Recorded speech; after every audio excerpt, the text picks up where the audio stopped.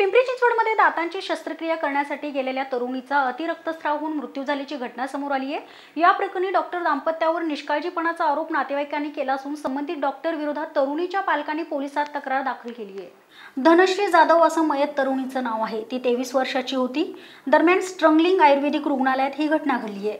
या घटनेप्रकरणी रुग्णालय प्रशासनाने हात वर केले असून संबंधित निष्काळजीपणा केलेले डॉक्टर दाम्पत्याचा आणि रुग्णालयाचा काही संबंध नसल्याचं ते म्हणालेत। तर आरोप असलेल्या डॉक्टर पाटील दाम्पत्याने चौकशीसाठी सहकार्य करू अशी भूमिका घेतली आहे। स्टर्लिंग आयुर्वेदिक रुग्णालयात डॉक्टर पाटील दाम्पत्याकडे गेल्या काही वर्षापासून मयत धनश्री जाधव ही उपचार घेत होती। गेल्या आठवड्यात 24 एप्रिल रोजी तिच्या दातांवर डॉक्टर पाटील दाम्पत्याने शस्त्रक्रिया केली होती, परंतु शस्त्रक्रिया करताना मोठ्या प्रमाणावर रक्तस्राव झाला होता। त्यामुळे ती कोमात देखील गेल्याचं सांगण्यात येत असून त्याचवेळी अर्धांगवायू देखील झाल्याचं सांगण्यात येते।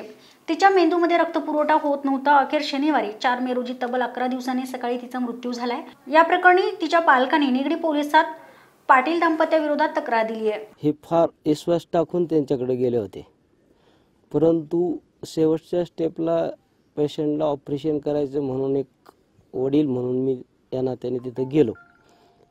ते गेले असताना डॉक्टरची मुलाखत केल्याच्या नंतर डॉक्टरने आम्हाला की 4-4.5 तास असं एक कालावधी आपल्या ऑपरेशनला लागेल, तुम्ही काही घाबरून जायचं कारण नाही।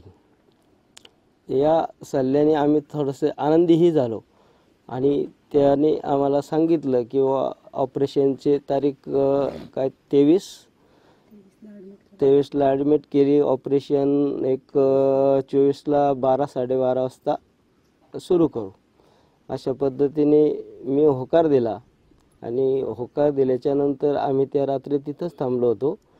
थांबले असताना आम्हाला शंका आलीच, कारण की त्यांनी 4 ते 5 तासाच्या ऑपरेशनला 12 तास लावले। म्हणजे तिथं डॉक्टरची काहीतरी गडबड झाली। आमचा दिल पडून गेला। दिल पडला असताना तरी पण डॉक्टर म्हणले ठीक होईल आणि व्यवस्थित झालेलं आहे, तुम्ही घाबरून जायचं कारण नाही। पण कसं काय झालं त्यांना माहिती, आम्हाला काय माहित नाही। द स्टर्लिंग आयुर्वेदिक रुग्णालयाचे मुख्य डॉक्टर धर्मेश गांधी यांनी डॉक्टर पाटील दाम्पत्य हे आउटसोर्स्ड युनिट ऑफ डेंटल डिपार्टमेंटचे असून त्यांचा आणि रुग्णालयाचा काही संबंध नसल्याचं स्पष्ट केले।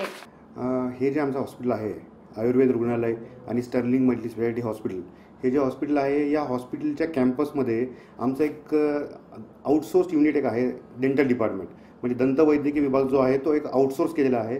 त्या डॉक्टरांचं नाव आहे डॉक्टर राम पाटील आणि त्यांच्या मिसेस डॉक्टर अनुजा राम। तर हे दोघं मिळून ते डेंटल डिपार्टमेंट चालवतात। त्यांनी ॲक्च्युली 8 दिवसापूर्वी या धनश्री जाधव या 19 वर्षाच्या मुलीचं एक प्रकारचं ऑपरेशन केलं होतं। ते बऱ्यापैकी गुंतागुंतीचं ऑपरेशन असतं ॲक्च्युली, आणि त्याच्यामध्ये कॉम्प्लिकेशन रेट पण बऱ्यापैकी हाय असतात।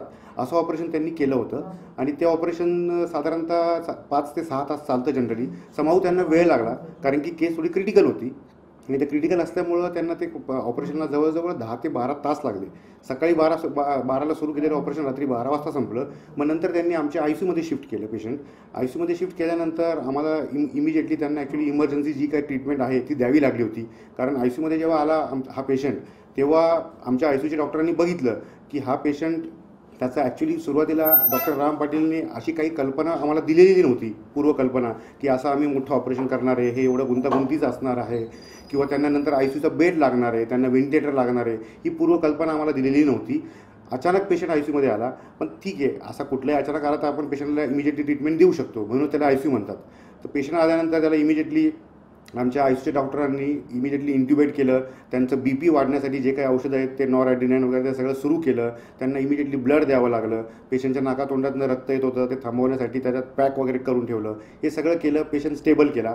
नंतर दुसऱ्या दिवशी जेव्हा आम्ही CT स्कॅन केला पेशंटचा, ते CT स्कॅनमध्ये हे दिसलं की ते जे काही ऑपरेशन झालं आहे त्याचं थोडंसं कॉम्प्लिकेशन असतं, स्फिनॉइड बोन फ्रॅक्चर वगैरे झालेलं आहे आणि पेशंटच्या मेंदूमध्ये बऱ्याच ठिकाणी रक्तपुरवठा कमी झाल्यामुळं किंवा खंडित झाल्यामुळं बऱ्याच ठिकाणी पेशंटला इन्फार्क्ट जे म्हणतो आम्ही मेडिकल लँग्वेजमध्ये, किंवा मेंदू मृत झालेला आहे हे लक्षात आलं आम्हाला। त्याच्यानंतर आम्ही पेशंटला खूप जिकरीने प्रयत्न करून वाचवायचा खूप प्रयत्न केला। 8 दिवस आमची अख्खी टीम हॉस्पिटलची पेशंटच्या मागे लढत होती। त्यांचं काही पण करून BP वर येत नव्हतं, त्यांना औषधं द्यावी लागत होती BP मेंटेन करण्यासाठी, त्यांना ब्लड लागत होतं सारखं, आणि समहाऊ 8 दिवसानंतर पेशंट दगावला। तो आम्हाला पेशंट वाचवता आला नाही।